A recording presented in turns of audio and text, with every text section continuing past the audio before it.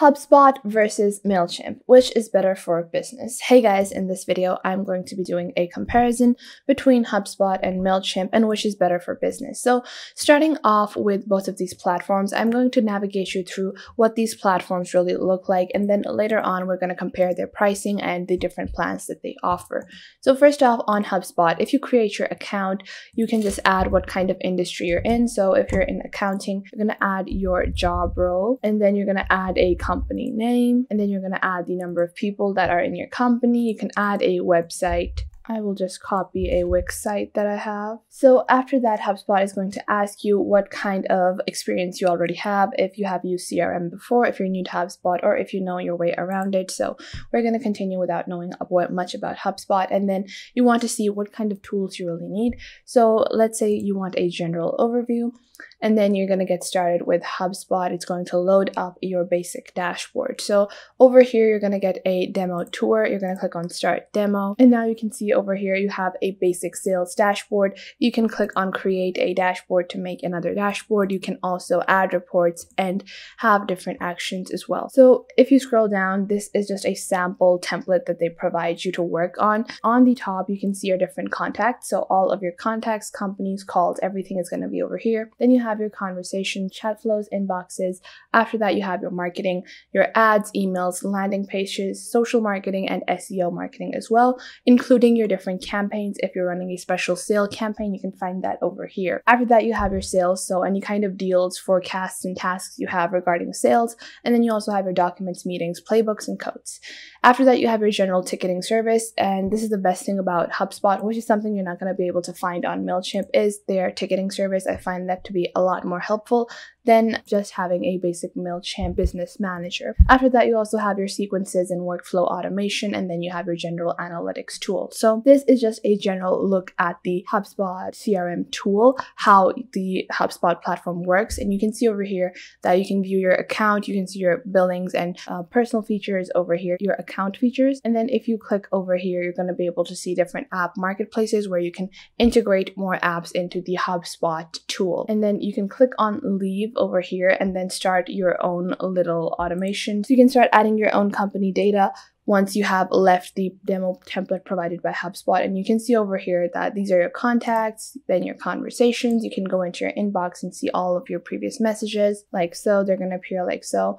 And then you have all of your basic general features. Obviously, I haven't created any of these advertisements or campaigns or set this account up, but usually it's very easy to navigate. You don't have to look around. It's all present at the top, and it's very easy and self-explanatory for the most part. Now, moving on to MailChimp. MailChimp is primarily used by most people as an email marketing service, and you might have heard of MailChimp as an email marketing service. You might not even heard of it as a general business manager.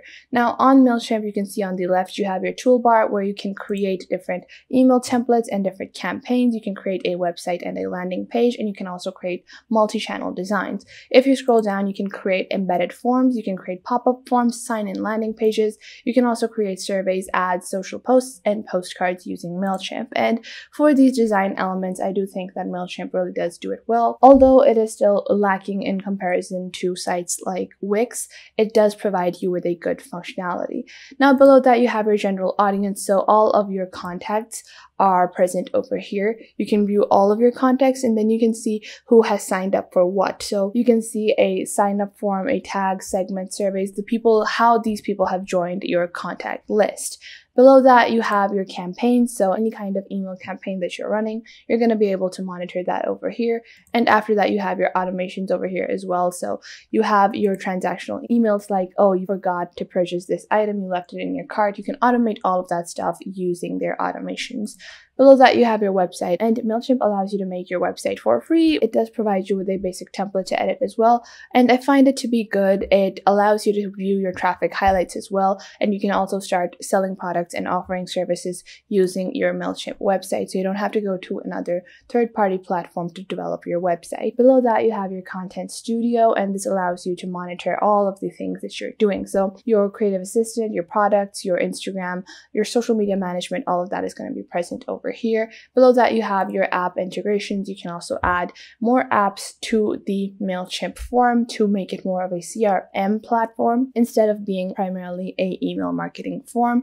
So you can add many different e-commerce platforms like Big Cartel. You can add Shopify, Ecwid. You can add Squarespace, WordPress. You can add Adobe Photoshop and Canva, and many more. So after that, you have your general search button where you can search for any feature that you're looking for, and then you have your basic account settings. So this is how both of these platforms look. Generally, I do feel like HubSpot is a lot more cleaner and it does the job a little bit more better than MailChimp. But now let's move on to the actual pricing of both of these services. Now, starting off with HubSpot, HubSpot has these free tools that you can use. For example, their email marketing, ad management, landing pages, shared inboxes. Their free sales tools include live chat, basic bots, emailing teams, quotes and calls.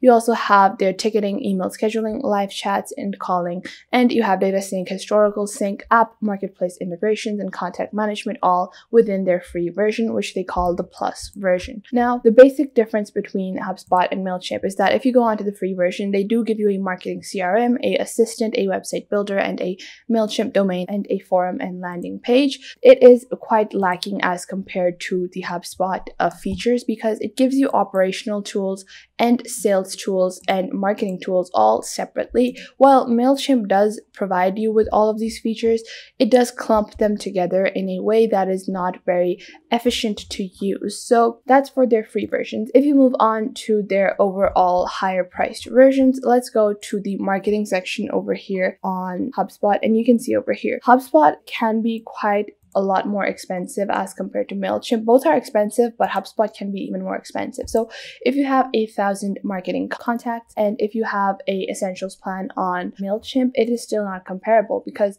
you're going to be paying $45 a month for the starter version on HubSpot, but in comparison, you're only going to be paying $10 for the essentials version, and the essential version allows you to send to up to 50,000 contacts. So let's keep it at 15,000. So the essentials will allow you to send at $135 with over 15,000, but on the starter version with only 1,000 people, you're going to be paying $45, and on MailChimp, if you go to a 1,500 people, you're going to be paying $20. So that is slightly more pricier than MailChimp in general. If we were to compare the features, let's say the starter version here on the marketing platform of HubSpot includes forms, email marketing, landing pages, live chats, and you also get email in-app location support. If you go for the professional version, you're going to get multilingual content, you get dynamic personalization, you get ABM tools and automation. So this is a company-based automation with scoring, properties, templates, and out-of-the-box report. You also get video hosting and management, contact and company scoring. You get A/B testing, ad optimization, and contact create attributions as well on the professional version.